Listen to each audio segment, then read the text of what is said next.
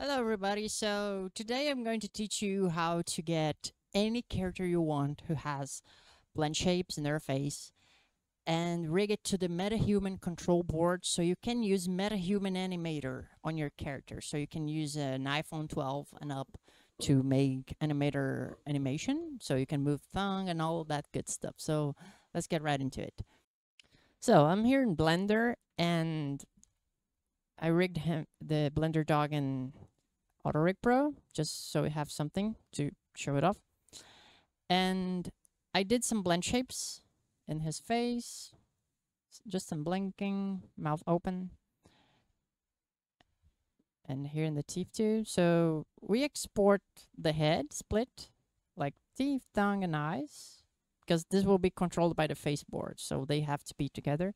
But you can just put their blend shapes separately, and you can see that they have a naming convention. So the end of the name, it's actually matching this list of Metahuman Animator. If your character has these curves, it can be animated in Metahuman Animator.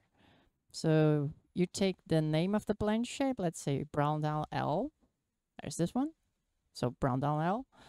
And you put a prefix that it's CTRL expressions underline and the name of the blend shape. So I exported his head and his body. Again, the head is the head, eyes, teeth, tongue, everything that it's controlled by the Faceboard. And you must be asking, why do we need CTRL expression? So I downloaded a Metahuman here. I'm messing up with Metahumans a lot. So you come up to the Metahumans folder, common, face, and you copy the face control board, control rig. So then you go into your folder, paste it there. I will name face item control rig, right? And then we're going to open it. So here with the rig, if we go into find results and we type in jaw open, you will see that, oh, this is showing the extreme. It doesn't have an underline. Yeah, the left one is good enough. So you will see that the CTRL expression is the prefix that connects with the board. So just put this naming convention with CTRL on the prefix and you will be good to go. So let's make the transferring, right? It's not actually a transfer, we're just adapting to the name convention. So you will open the rig and delete the Metahuman skeleton from here. So just delete. I'll do it live so you can see everything I'm clicking, just to be sure. So right click in this window, the rig hierarchy, import, and you import his little head, right? Because it's split. So you can see that the skeleton here and it's bugged, but because it has that one. So I think we also right click the head, right click refresh and select the head too. Okay, so after importing it and refreshing, again, you import and then you refresh. Now we have the rig here. So we will hit compile and little errors will show up here. So we're gonna go in here. This is, yes, this one that it's the bluish one right in the middle. So you come up here and you see that it requires a head name. This is the head bone. So click, type in head and say, hey, this is the head bone. You can see that it already popped up. And this is some eyes, because there are also some controls that are controlled by eye aiming, right? That rig that comes in front. But we're going to jump that because I didn't try to make it work yet. In here is different because I was trying to add blend shapes, and yeah, but I can make another video on that, how to add custom blend shapes to stock Metahumans. So you can open the teeth the way you want or whatever. Okay, then we have that. I think this one is head too. Yeah, this one is head too. I have the head selected here. Some of them will still stay with error, but yeah, we're going to mess up with the head ones, just to be sure. Okay, let's see here. This is aim. Not going to mess with it right now. And here in the blue, if your character has too big of a head, you can just change this value and this add to offset the Faceboard.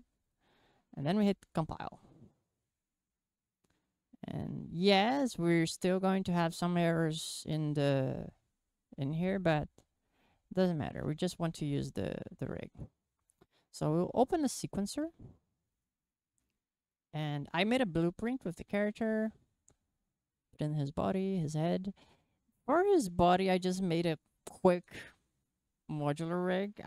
I don't know how to use this yet, but yeah, it kind of work. So yes.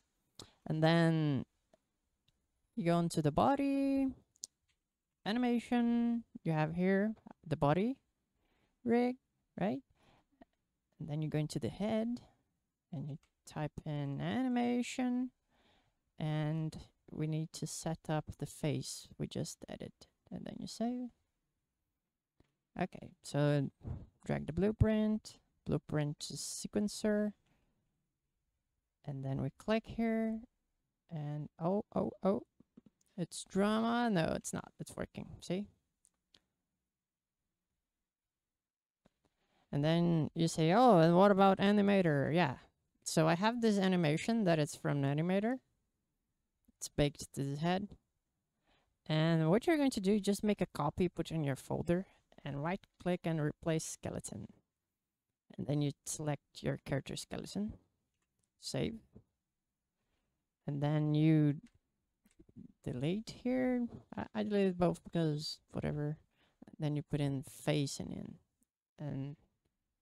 it's going to move. And then to edit is just normal workflow. Come here, bake to face autumn rig. Great. Give it its time, you know, all that good stuff. And here you will have it ready to rock. See the controls moving. Let me hit a play. See?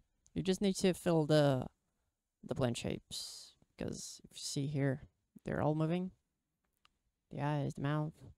Yes. And then if you want to animate him, you just take your custom control rig.